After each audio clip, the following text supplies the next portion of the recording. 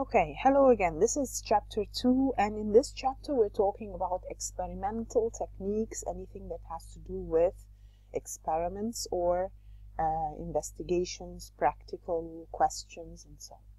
So the first thing we'll talk about is the names of the apparatus that we use in the lab. And the word apparatus just means the objects, the things that we use in the lab. So this is a basic apparatus, and you should know what the name is. Do you know what the name of this is? This is just test tubes. Okay, the test tubes are just used for any chemical reaction that we want to do. What is the name of this? This is a conical flask. If you name it only flask, that's fine, but we usually call it a conical flask. What is this? This is a round bottomed flask. You could also label it as a flask. So this is a flask, but this is a round bottomed flask. The other one was a conical flask. What is the name of this one? This is a beaker, and please notice the spelling of these names. When you're studying in general, please keep in mind that you learn the spelling of everything. You're expected to write everything in the correct spelling. What are these things coming out of the container? These are called glass rods, and glass rods are used for stirring. If I want to stir the solution, I use a glass rod. I don't call it stirrer, I call it a glass rod. Okay, what is this? You should know that this is a funnel. What about these? Now, these are containers used to grind the solid. If I want to grind a solid, I use this. And to grind the solid, you use a mortar and pestle. The container itself is the mortar, and the handle that you use to crush the solid is called the pestle. Okay? What about this? And please don't say it's a lens. It's not a lens. This is a small round container made of glass. We usually use it just to put a solid in it, or we use it to cover the beakers when we're boiling a solution. So this is called a watch glass. The watch glass, when I'm boiling something that evaporates easily, I cover it with a watch glass to prevent the solvent from evaporating. What about this? This is called a crucible and lid. A crucible and lid is usually a very small object. When I'm trying to heat a solid, for example, I'm trying to heat a piece of magnesium, I put it inside the crucible and I cover it and heat it. What about this? This we use if I want to heat a solution, like when we're going to be talking about crystallization. We do crystallization in this. You know what this is called? This is called an evaporating dish. What about this? You should know what this is. This is called a sensitive balance, or just balance. But don't call it anything else. So it's called a balance, okay? What about this? This is used for heating a solution. So this is where you open the gas and allow it to heat the solution. This is called a Bunsen burner, not a heater, okay? It's called a Bunsen burner. What about this? This is a dropper. If I say add 3 drops of something, then I'm using a dropper.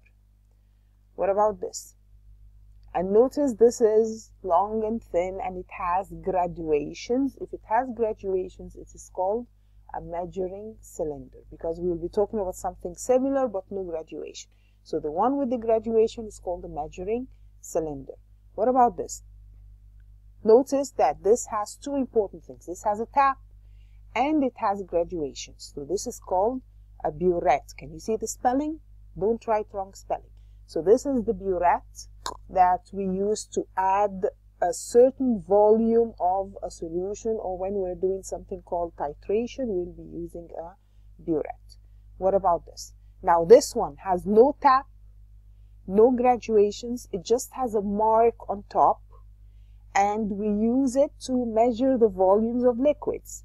But what is the difference between this and the measuring cylinder? So all of these things, we use them to measure the volumes of liquid. Now, if he says add about 20 centimeter cube, or he says add 20 centimeter cube, not 20.0, then I can use a measuring cylinder, because the measuring cylinder is not that accurate. But then it is a quick method of measurement. So if I don't care about exactly how much, I use a measuring cylinder. So if he says add quickly something or add something that's not really very accurate, then I use a measuring cylinder because it is fast and quick, but it is not accurate. So its advantage, it is fast or quick method of adding a solution. Its disadvantage is it is not accurate. A burette is accurate, and the burette is the best way to add any solution if you want to know exactly the volume of the solution that you're adding, and you want to be exact. And for example, when we're doing titration, we'll be using a burette. So I can use it for any volumes. If I want to add 20.0, 20.1, 22.3, 25.6, whatever volume, I can use this to add it accurately. So this is an accurate method. So the burette is an accurate method. This one is also accurate. It is called a pipette. It has no tap, no graduations, but it has a certain mark on the top. So when it says that this is supposed to measure 25 centimeter cube, then if I fill it to this mark, then it is exactly 25.0. But I cannot use it to measure, for example, 20 centimeter cube. There is no mark for 20 or 18 or 17. It adds specific volumes of liquids accurately. Okay? So let's see a typical question at this point. What would you be asked about in this chapter? So this is a typical question. The diagram shows liquid in a burette and in a measuring cylinder. Which row shows the readings from the burette and the measuring cylinder? You should be able to read the readings of each of these. The burette, you have to notice that the burette, the numbers are from up to down. So you have 27 and then 28 and then 29. So when you're reading a burette, you read it from the top. So this is actually 27 point something. Can you see that?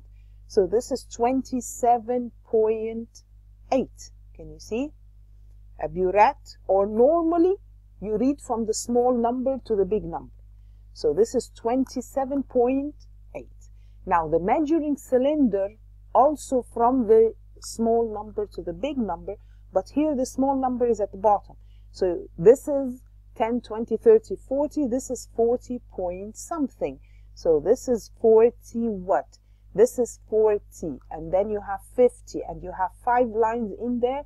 So each line is for 2. So 42, 44. So this is 44 in the measuring cylinder. Can you see that? So your answer is which one?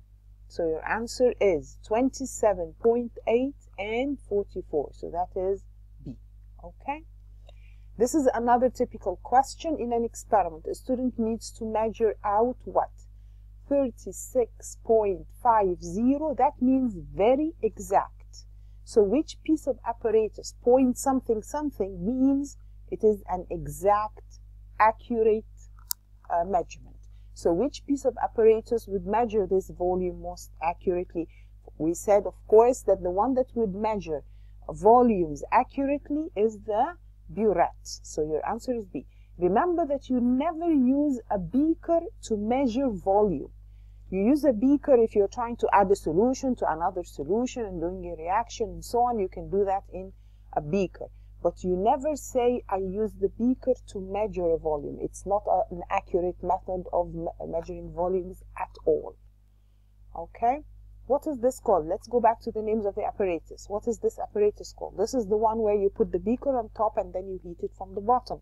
This is called a tripod stand. Some people call it tripod alone, but actually it is called tripod stand. Okay? And usually it is drawn with the 2 legs as it is drawn on the right side. Okay, now we have the burette, so we know what's the burette. The burette is the one with the tap, so that's the burette. But what is that thing to which it is attached that is standing long? That's the stand. The one that is holding the burette so that it is upright, that is the stand. What is this? You should know this is a thermometer. Again, please note the spelling. So let's see a question on thermometers. This is a typical question. It says the boiling point of liquid X is lower than that of water. To test a student, a teacher covers up the numbers on a thermometer. The student places the thermometer in boiling liquid. The diagram represents part of the stem of this thermometer. What could the temperature on the thermometer be? Can you see where the mercury is? Now, where is the end of the mercury on the right? The end of the mercury on the right is something, so we don't know if that is 60 or 70 or 100 or whatever. And he says at the top, did you notice the first sentence? He says at the top, the boiling point of the liquid is lower than that of water. Do you know what's the boiling point of water? You should know that the boiling point of water is 100 degrees. So he's saying, first of all, our answer should be lower than 100. So C and D are wrong. Are we agreed on that? So C and D are wrong. Why? Because he said the boiling point at the top, he said the boiling point is lower than that of water. So it cannot be 100 and something. So it has to be A or B. Now, is it A or B? So that means it could be 70 something or 80 something. But that something has to be 5.5. Can you see that? The end of the mercury is at 5.5. The end of the mercury here is at 5.5. So it is something 5.5. So that my answer would be 75.5. Do we understand that? Okay, let's go back to the names of the apparatus. So what's the name of this? This is something made of metal that I use to take solids out of a container. So if I say add a small amount of a certain solid, I use this. This is called a spatula. And remember that the spatula is made of metal, so you never use it to stir a solution because the solution would probably contain an acid that would react with the metal of the spatula. So when we stir a solution, what did we say we use? To stir a solution, we use a glass rod, not a spatula. Okay, what is this? This is a gas syringe. A gas syringe is used to collect gases and measure its exact volume. So if I have a reaction that is giving out a gas, I collect it in the gas syringe and I can exactly get the volume of the gas that is collected. Okay, so let's take a look at how you read a gas syringe. So here he's saying the volume of carbon dioxide produced was measured every minute for 6 minutes, whatever. Use the gas syringe diagrams to complete the table of results. Can you read this? You should be able to read this. So at time 0, what is the volume of gas? At time 0, can you see that the gas syringe hasn't moved at all? So at time 0, my volume of gas is 0. Now at time 1 minute, what is the volume there at time 1 minute? Can you read it? It's clearly 60. Can you see that? What about at 2 minutes? At 2 minutes, it's 60 something. Can you see it is 60 what? So that is 68. So you should be able to read volumes from a gas syringe. Now what is this called? This is a metal. It looks like a scissors, but it's not a scissors. It's just used to pick up something that is hot, like picking up a crucible that is hot or an evaporating dish that is hot. This is called tongs. Okay? This one is a different one. This is used to hold a test tube. So it is actually called a test tube holder. Okay, so we use it to hold a test tube, especially when it is hot. Okay, what is this? We will be talking about this when we talk about something called distillation. So this is called a condenser. So the condenser attaches to the flask and so on, and we use it for distillation, and we'll talk about distillation later. Now, what is this called? This is just a tube that goes from one container to another, so we call it a delivery tube. So the delivery tube, for example, is the one that's carrying the gas from the flask to the test tube, for example. Okay, what is this? This is something similar to the measuring cylinder, but it has no graduations. Please notice, it is used in conditions that it looks like a measuring cylinder. But if it has no graduations, it is called a gas jar. What is this? These are things that you put on the flask. If you want to add a liquid to a flask, you either use a thistle funnel, which doesn't have a tap. Notice that both of them do not have any graduations. One of them has no tap, so this is called a thistle funnel.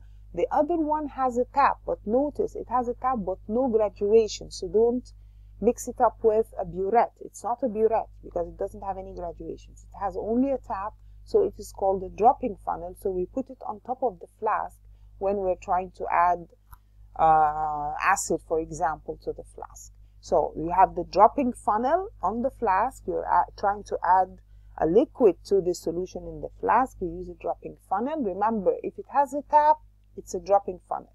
No tap, it is called what? It's called thistle funnel. Good. What's this called? This is the one that was holding the burette, or we use it to hold any apparatus in the lab. This is called a clamp.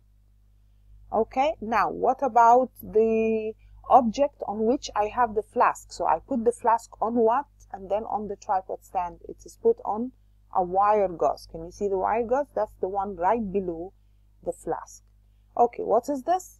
This is called a U-tube. A U-tube usually contains a drying agent. So sometimes he puts something called anhydrous calcium chloride inside this U-tube, and this is to dry the gas. So if I have a gas coming out from a flask on the left, the gas passes through the anhydrous calcium chloride in the U-tube. This is to dry the gas or to remove water. Okay. So let's try naming these apparatus. So what is A? Remember, A has no graduations and it has a tap. No graduations and tap, it is called dropping funnel. What is B? B is a flask. If you want to say conical flask, that's fine. Where is C? What is C? C is something that looks like a measuring cylinder, but it has no graduation, so it is called a gas jar. What is D? D is a delivery tube. Okay? Let's try another question. The diagram shows the apparatus used to prepare a dry sample of a gas. The gas is more dense than air. Let's just pass this for a moment. What is the name of this first apparatus on the left? Also, it has no graduations. It has a tap. It is called a dropping funnel.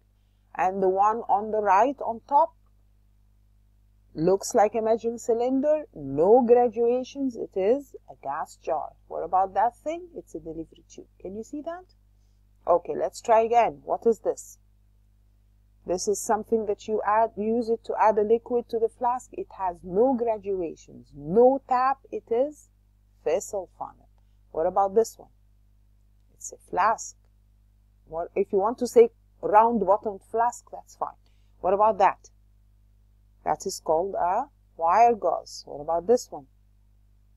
Do you remember the name of this one that we used to heat the solution? That's called the Bunsen burner. What about this? This is the one with 3 legs. That is called a tripod stand. What about this one? That's a delivery tube. And this one, no graduations. It's a gas jar. If it had graduations, I would say measuring cylinder. What about that one at the bottom? That's a trough. It looks like a beaker.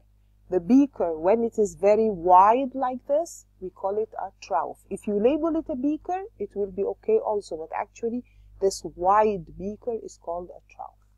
Okay, another typical question. A student measures the time taken for 2 grams of magnesium to dissolve in 50 centimeter cube of dilute sulfuric acid. Which apparatus is essential to complete the experiment?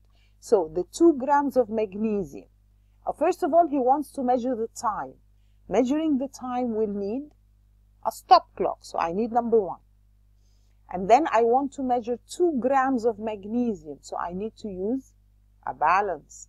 and I need to dissolve it in 50 centimeter cubed of dilute sulfuric acid, so I need a measuring cylinder, because he didn't say 50.0, so obviously he doesn't need it very accurate, so I can use a measuring cylinder.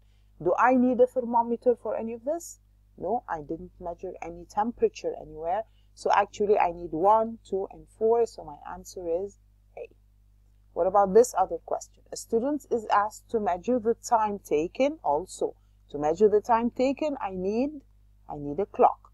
For 4 grams of magnesium, 4 grams, I need a balance of magnesium carbonate to react completely with 25.0 of dilute hydrochloric. 25.0 means I need something that is accurate.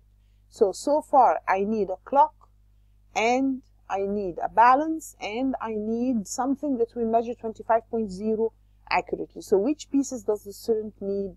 So he would need a pipette to measure the 25, and the clock, and the balance. So my answer is also A. Can you understand how to think about these questions? Okay, this is another question. A small piece of limestone is heated strongly and left to cool. A few drops of cold water were added, the solid expanded. Ignore all of this. Now he's saying complete the empty boxes. So that box on the left at the top, what is that called? That's that thing that's coming out of the stand. It is called a clamp. What about the one below it? The one below it is used to heat something. The other one. So the other one that I'm using to add drops is the dropper, and then the Bunsen burner that I'm using to heat. Okay? Another typical question. Let's try this together. A student takes 2 gram samples of calcium carbonate and adds them to 20 centimeter cubed samples of dilute hydrochloric acid at different temperatures.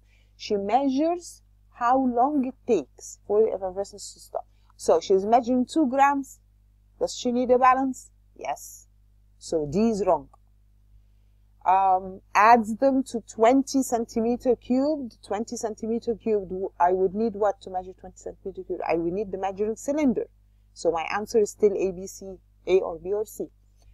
At different temperatures. So do I need a thermometer? Yes, so that eliminates answer A, right? She measures how long it takes. How long it takes, that means I need a clock. So that means I need a balance, and a clock, and a measuring cylinder, and a thermometer, but I don't need this funnel, right? So my answer is B. Do you understand that? This type of questions, you choose A if everything in A is correct, or you choose B if everything in B is correct, and so on. So our answer is B. Another typical question. A student carries out an experiment to find out how fast. How fast means you're measuring time. So you need a clock. How fast? 3 centimeter pieces of magnesium ribbon dissolve in 10 centimeter cubed samples of sulfuric acid. So you need a measuring cylinder to measure the 10 centimeter cube. At different temperatures, that means you will need a thermometer. Now, which piece of apparatus does the student not need? So how fast? He needed the clock, and he needed the measuring cylinder, and he needed the thermometer. So what he didn't need was the balance. Okay, so let's start talking about important safety precautions in the laboratory. In some questions he will ask you, suggest a safety precaution. Well, if he says suggest a safety precaution, then the first thing you do is go back and see what was he using. So if he was using something that is flammable, for example ethanol, if I'm trying to heat ethanol, I cannot put it directly on an open flame because it's flammable. You understand the meaning of the word flammable? Flammable means it can catch fire. So if I heat it like this in a beaker containing hot water. This is called a hot water bath. So the test tube contains ethanol. Test tube contains something that is flammable. I don't put the test tube directly on the Bunsen burner, it will catch fire. So I need to heat it in a hot water bath. That means I get a beaker, put some water in it, and I put the test tube inside this water. This is called a hot water bath. It is important that you do not put the ethanol near an open flame or it will catch fire. Okay, if we're not talking about something that's flammable, then I need to think about something else. If we're using gases in our experiment, either as something I'm adding, so I'm adding a gas to my experiment, or the experiment itself is giving out a gas, then I have to tell him, do the experiment in a fume cupboard. This is called a fume cupboard. A fume cupboard is something at the back of the lab. You probably have it at the back of your lab, and it has a cover that I can pull up or down so that I can do the experiment inside the fume cupboard without smelling the gases that are coming out. Okay, so if the experiment involves something that is flammable, I tell him do heat in hot water bath, or do not expose the solution to an open flame. If I'm using gases, I tell him do the experiment in a fume cupboard. What if I'm not doing any of this? Then I have something that is hot. Then I tell him hold the hot object with tongs. Remember that we said this is called what? This is called the crucible. It is hot. I heated something in it, so I need to hold it. I hold it with tongs to avoid burning your hand. Or if there is nothing else that he's saying that in the experiment, then I just say wear safety glasses to avoid splashes in the eyes, or wear gloves when handling corrosive substances. So if we're using acids or bases in our experiment, we tell him wear gloves. Okay? Sometimes he says, suggest a method to improve the accuracy of the results. So I'm measuring something and he wants you, okay, I want to measure it more accurately. So what should I do? Usually I tell him repeat each reading 3 times and obtain the average. So if I'm reading, I'm doing titration, for example, I'm trying to read the volume of the solution from the burette, I tell him repeat the experiment 3 times and obtain the average. Why? Because the average is more accurate. If I don't want to say that, I look at what he's using to measure volumes. If he told me that he measured, for example, the volume of the liquid using a measuring cylinder, then I will tell him, no, don't use a measuring cylinder, you should use a burette instead of a measuring cylinder, because the burette is more accurate. Okay, what if he's measuring the volume of gases? If he's measuring an experiment, is giving out a gas and he's measuring the volume of the gas, then I say use a gas syringe if he's using something else other than the gas syringe, because the gas syringe will measure the volume of the gas accurately. Okay, what if he's trying to dry a solid? How do we dry a solid? If I have crystals or something that I collected or something that I prepared and I want to dry it, I tell him dry between filter papers. I never tell him dry in an oven, because the oven will probably cause the crystals to break down or decompose. So we say dry any solid that we prepare between filter papers. Or I can say place it in a desiccator. A desiccator is something made of glass, and I put my substance in that crucible inside the desiccator, and at the bottom of the desiccator there is a drying agent. So something called anhydrous calcium chloride is usually used as a drying agent. A drying agent is something that will absorb any water vapor in the air, so it takes up all the water that is present in my solid, so it dries it.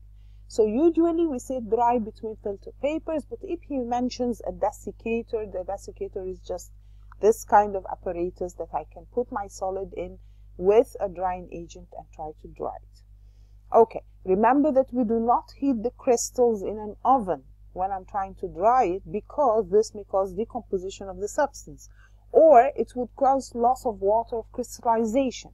You know what's water of crystallization? Sometimes I'm trying to prepare, for example, copper sulfate 5 water. So these are crystals of copper sulfate that have water in them. This is called water of crystallization.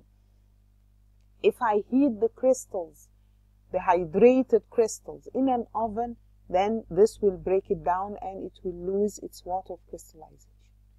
Okay, these are called hazard labels. Get familiar with them. Usually they don't ask too much about them, but just get used to them.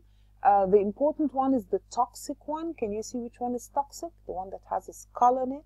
This means these are labels that are put on the bottles of the chemicals. So if you enter your lab and you look at the bottles of the chemicals, they usually have these labels on them.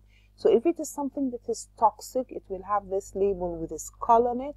If it's something that is flammable, can you see the label for flammable? Something like a bottle of ethanol will have this kind of label on it. Or something that's corrosive. Can you see which one is corrosive? Corrosive, the word corrosive means if it falls on your skin, it burns your skin. So any concentrated acid or base, usually acids and bases are corrosive. Just get used to it for any, in case of any questions. Okay, these are now, what should we say? They are things that you should know about practical questions. So usually your practical questions are in paper 6. You know that when you enter the exam at the end of the year, you have 3 papers. You have paper 2, 4, and 6. Paper 6 has to do with practical things, with things that are related to experiments. Usually he will ask you to draw a graph. Now when he asks you to draw a graph, you plot the points that he tells you, and you're supposed to join these points to form a curve, for example. If you're trying to form a curve and one of the points is away from the curve, that is called an anomalous result. So the anomalous result is the one that does not fit the curve, that is away from the curve. So you're not supposed to include it, because if you find that you're trying to include it, then you find that the graph will go in and come out. You can't do that. You have to join it so that it's a smooth curve, so you ignore the anomalous result. Okay? Okay. In tests on solids, he will be talking about colors of solids. If you remember from previous years, or we will be talking about it also, remember that if a solid is colored, it has a transition metal. Remember that. Transition metals, if you will be talking about it again.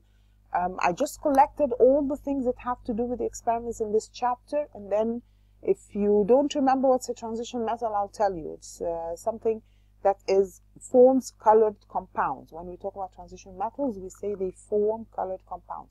So if I see any compound that is colored, it probably contains a transition metal, or most probably contains a transition metal, because compounds of anything that are not transition, then the solid will be a white solid. So the white solid on the right is something that doesn't have transition metal, so it's probably a compound of group 1 or group 2 or group 3 and so on. If I dissolve it in a solution, it is called a colorless solution.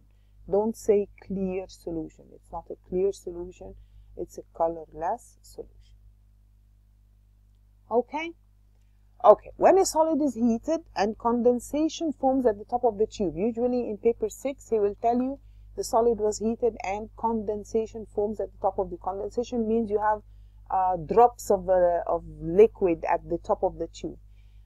If I do this to a solid, that means that the solid is a hydrated solid. Hydrated solid means it has water of crystallization. So when it was forming crystals, it was taking some water molecules with it in the crystal, so it's called a hydrated solid. Keep all of this in mind as we go along. We'll go back to them again. Now, if I'm trying to collect a gas, how do I collect a gas? Now, there are different methods of collecting a gas. If the gas is not soluble in water, so if I'm trying to collect oxygen or hydrogen, you should know that oxygen is regarded as very slightly soluble in water, or for our purposes we'll say it's insoluble, and hydrogen is something that does not dissolve in water, then I can collect it like this. So this is a flask that has a reaction in it, and the reaction is giving out a gas like oxygen or hydrogen that doesn't dissolve in water. Then I pass it through the delivery tube, and the gas jar originally is filled with water. So the gas jar is originally filled with water, but as the gas bubbles up, it displaces the water. So the water in the gas jar goes down and the gas collects at the top of the gas jar. So this is a method of collecting a gas if the gas does not dissolve in water. But if the gas dissolves in water, I cannot use this method. I have to use a different method. Now, if it is lighter than air, and you have to remember that a gas like ammonia is lighter than air, I collect it like this. This is called upward delivery. So the gas jar is inverted, and it originally, of course, contains air. Now, as the ammonia gas collects, it goes up into the gas jar and displaces the air, so the air goes out. So this is called upward delivery. Now, when do we use upward delivery? If the gas I'm collecting is lighter than air or has lower density than air. Now, if the gas is heavier than air or higher density than air, then I collect it like this. And remember that carbon dioxide is a gas heavier than air. This is called collecting by downward delivery. So when I collect it by downward delivery, that is used for a gas that is higher density or heavier than air. If all of these methods, I was collecting the gas, but I wasn't measuring its volume. Now, if he says I want to collect the gas and measure its volume, I have to do it like this. Collect it through a gas syringe, and we said a gas syringe will measure the volume of the gas accurately. Now, one source of error in here, can you see the connection between the delivery tube and the gas syringe? If there is a leak in that connection, that will mean that the amount of gas that I collect will be less than what it should be. So keep that in mind as we go along. So let's see a typical question. We've talked about the names of the apparatus in here. That top one with the funnel is the dropping funnel. The other one on the other side is the gas jar, and the one at the bottom is the conical flask. Now, the next question says, identify one mistake. Now, one mistake, I go back to what he said at the top of the question. What did he say at the top of the question? The diagram shows the apparatus used to prepare a gas, and he's saying the gas is what? The gas is more dense than air. That means it's heavier than air. So should I collect it the way he drew it? No.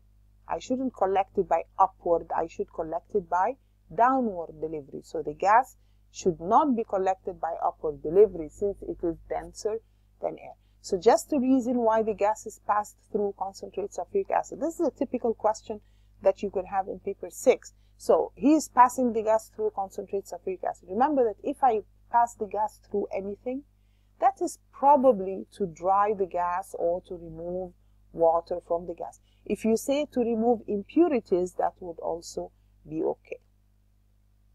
Okay, this is another setup where I have liquid on mineral wool, and I have something called broken tile. Broken tile is just ceramics, you know, the ceramics that we have on our floors in most of our houses. Okay, now this kind of setup, I'm trying to heat the test tube. So I have very strong heat under the test tube, and I have a delivery tube going into water. Now, what if I have finished the experiment? When I finish the experiment, I need to do something very important. I cannot just close the Bunsen burner and leave everything as it is, because if I close the Bunsen burner and leave everything as it is, the air inside the test tube will cool down. When gas cools down, it contracts and becomes less volume. So it will suck up water from the delivery tube. The water will be sucked up into the hot test tube. That will break the hot test tube. So when we do this, the delivery tube must be removed before heating is stopped. This is to prevent back suction of water into the hot tube, which would break it. Sometimes he will tell you this question in different ways. He will tell you, okay, why does the tube usually break? I would say this is due to back suction of water into the hot tube. Or name a precaution that should be done in this kind of experiment. Then I'll tell him remove the delivery tube to prevent back suction of water into the hot tube. So this is another typical question that you would get in paper 6. Okay. Also, you will find that when you look at paper 6, he uses cotton wool for different purposes in different experiments. So a cotton wool could be used, for example, to hold liquid. So in that experiment where I had the test tube horizontal and I'm trying to put a liquid, he says I have a liquid alkane.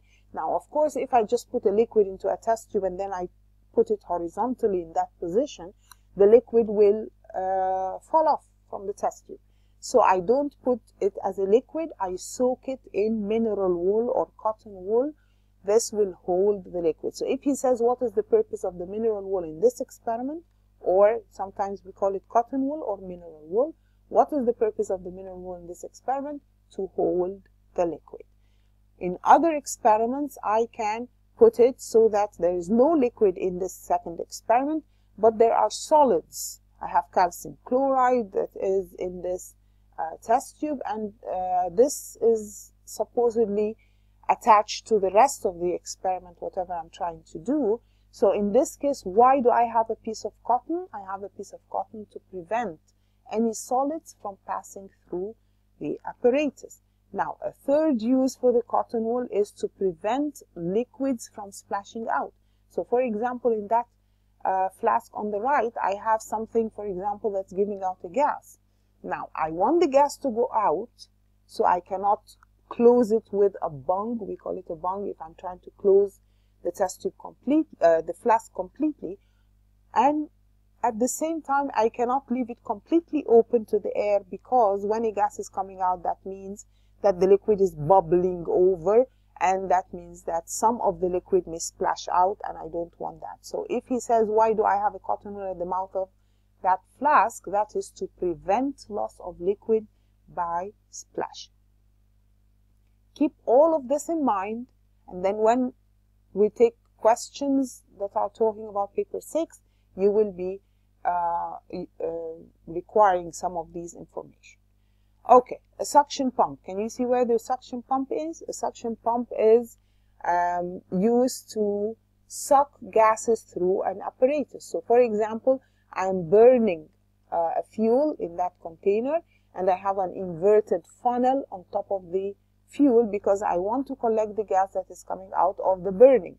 So I need this gases coming out from the burning of the fuel to go through the delivery tube and into the liquid that is in that test tube. So I use a suction pump to suck up these gases to make sure that these gases go up and they're not lost to the air. Are we following? Okay. In some experiments, you'll see something called an airlock. Now, what's an airlock? An airlock is that kind of bent tube on the mouth of the flask or the container. Now, why am I using the airlock? The airlock is a bent tube containing some water. Now, I use this, for example, in fermentation. If you remember what is fermentation, fermentation means I have inside that flask, I have yeast and glucose and so on, and it is trying to give out carbon dioxide gas, or a gas is supposed to come out. So I want the gas to come out, but I don't want any oxygen to go in, because fermentation, for example, is an experiment that is done without oxygen. It's called anaerobic, without oxygen. So I don't want any air or oxygen to go in, but at the same time I cannot lock it up on the mouth of the flask because I want the gas to come out. So the airlock is an apparatus that allows the gases to go out but prevents oxygen or air from entry. Okay. In an experiment, usually you will measure temperature. Temperature at the beginning will be the room temperature, and then it will either increase or decrease. So when we talk about some endothermic reactions or exothermic reactions, if you remember what that is, in an endothermic reaction, the temperature goes down. So I'm starting at room temperature, for example, and the experiment is going on, so the temperature goes down. But what if I leave this experiment and come back 1 hour later? What will happen to the temperature? The reaction has finished, so the temperature is no longer going down, and then it will start to go up until it goes back to what it originally was. So it returns back to room temperature. So whether the experiment has the temperature, during the experiment, the temperature goes down or the temperature goes up, if I leave it and I come back after an hour or I come back the following day, I will find that it has returned to room temperature. Why? Because the experiment has finished. So it returns to room temperature. Okay. So after some time, the temperature of the experiment returns back to the original room temperature. This is because the reaction has finished. Okay, this is another thing that you need to know, that when we're doing an experiment involving measurement of temperature, so I'm doing an experiment which is exothermic or endothermic again, so it's an experiment that becomes hotter or becomes colder, and I'm trying to follow the change in temperature using a thermometer. Now, usually we don't do this kind of experiment in something like a beaker or a test tube. We have to do it in something called a polystyrene cup. The polystyrene cup is basically a plastic cup, something similar to the cup that when you go and buy coffee, for example, from Starbucks or from a store that sells coffee, he will give you the coffee in a polystyrene cup. Now, why is he doing that? Why doesn't he give it to you in a glass cup, for example? This is to prevent loss of heat to the environment. So I don't want the heat to be lost to the environment. Then the temperature I will be measuring with the thermometer will not be accurate. Okay, another thing, usually in some experiments in paper 6 again, he will tell you to read a stopwatch. So the stopwatch basically looks like this. So it is something that has an inner circle, and he will usually label that the inner circle is minutes and the outer circle is seconds. So the minutes is how many minutes? The minutes, for example, is on 1. So this is 1 minute. 1 minute. And how many seconds? This is what? This is 15. Okay. It's before 30 by about 4. So this is 26. So that means that this is 1 minute and 26 seconds. Usually he will ask you to write the time in seconds. So you should change all of this to seconds. You know that 1 minute is 60 seconds plus 26. Then this is 86 seconds. Okay. Now, these are terms that we use to describe readings that you get. So, your reading, whatever you're reading, is either reliable or valid or accurate or with precision or an anomalous result. Okay? So, if I say that my reading is reliable, that means that if I repeat it every time, I will get the same result. So, I'm measuring volumes from a burette, for example. Reliable, that means if it's repeated, it gives the same results. But it may be reliable but not valid. The valid is something that is measuring what it is intended to measure. So I'm measuring, I don't know, volume of burette. I don't say it is 2 grams, for example, or something. So a valid reading is something that measures what is intended. An accurate reading is what I'm supposed to get. So if I use an accurate instrument, so for example, I'm measuring the volume of a certain liquid, if I measure it in a burette instead of a measuring cylinder, then that's an accurate reading. Now, precision means I get the same reading under the same conditions. So I'm repeating the same conditions, I'm getting the same readings. But that doesn't necessarily mean that they are valid. Do you understand the difference? Now, anomalous result is something that's wrong. It's a wrong result. I measured something and something went wrong with it. So the measurement is wrong, and that means it doesn't fit the curve. So when we're drawing a curve, the anomalous result is one that does not fit it. Okay, so this is the end of chapter 2. I want you to, now you're supposed to go back to your PDF notes and study this chapter in the PDF notes, and then go back to the PDF chapterized questions and try and do all the questions on that chapter, and then you go to the next video to see the correct answers for these questions. Okay.